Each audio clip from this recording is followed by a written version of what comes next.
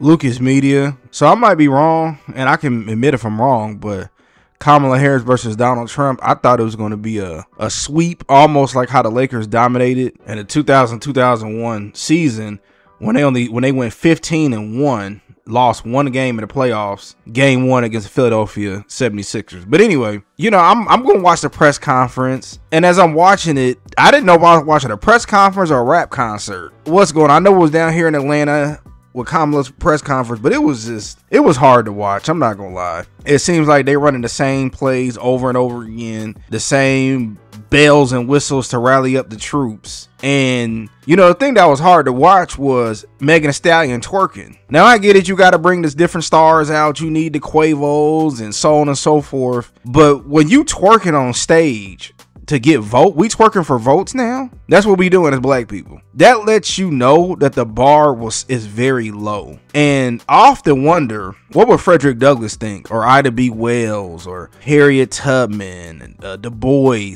so on and so forth. Like, what would our icons think? What would Marcus Garvey think? We twerking for votes? And then I listen to her, what she's saying, and it just seems like it's the same old. And I'm not listen, man, vote for whoever you want to vote for, but they basically trying to make you feel like guilt trip you to say, oh, you need to vote for her because she black. But we don't support each other because we black. We don't support black businesses, but I need to vote for her. What are you going to do for us? What laws are we going to get passed for black people? I don't care about no anti-lynching bill. That bill's 100 years too late, but this is what they do.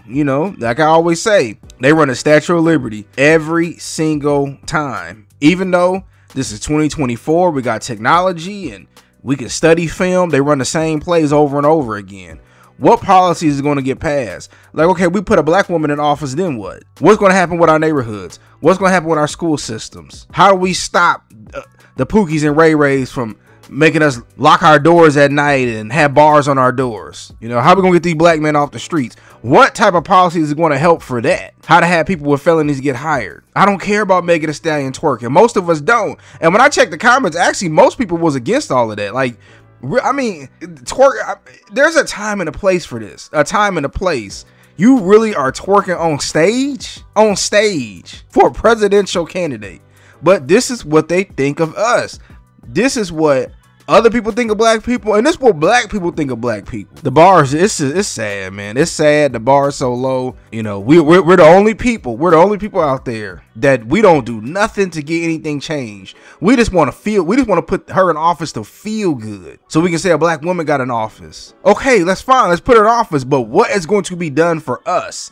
I don't care about all Americans. But how come everybody else can get stuff done, but we can't? Everybody can get other stuff done, but we can't. So we'll see. I mean, I don't know. It might be closer than what I thought, but we'll see. It's sad. I know y'all know what I'm talking about. When she turned around and really was twerking, and the fact that it's being done on the world stage, and this is what something we'll never understand. You over there twerking and stuff, and then when you do stuff like that, you're a representation of your race, whether you like it or not.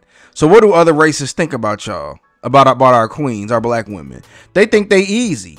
Somebody that you can just kick it with from time to time, get their hair, nails done, and that's it. But then at the same time, we want to be respected the same. But when you turn around and twerking and stuff, and again, we ain't talking about a regular concert where people pay. This is for the potential president of the United States of America, the person with the nuclear football, and we twerking for votes. It's so bad that we got to have rappers and entertainers be the face of black people, not doctors, lawyers, businessmen, none of that. These are rappers and entertainers. And like I said, we bending over for votes. We twerking for votes.